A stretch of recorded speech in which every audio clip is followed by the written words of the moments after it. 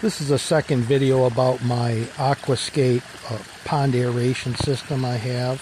This is my pond here. And over here is the aerator. You can see it's very small. It's very quiet.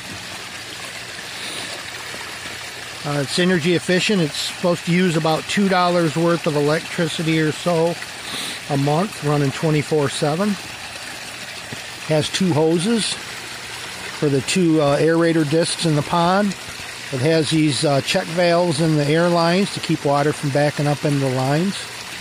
About 25 feet of hose for each hose.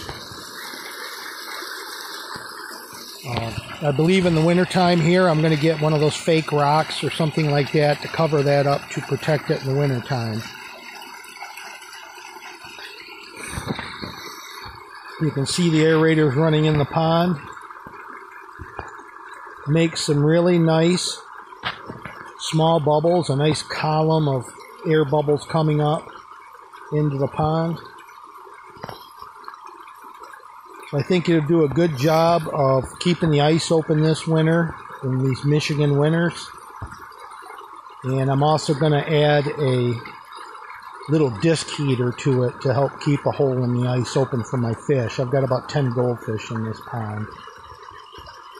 So overall, I'm liking this. I got this system from Amazon. I think it was about 60 bucks. So pretty reasonable.